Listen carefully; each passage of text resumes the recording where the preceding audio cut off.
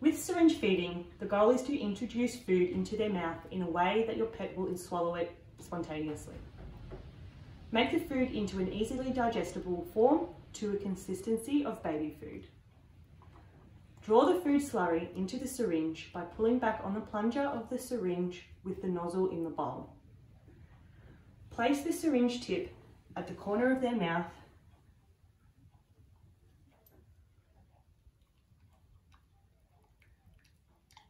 Please only give 1 to 3 ml of food at a time and allow them to swallow before giving more food. Some dogs may also accept food deposited into their cheek.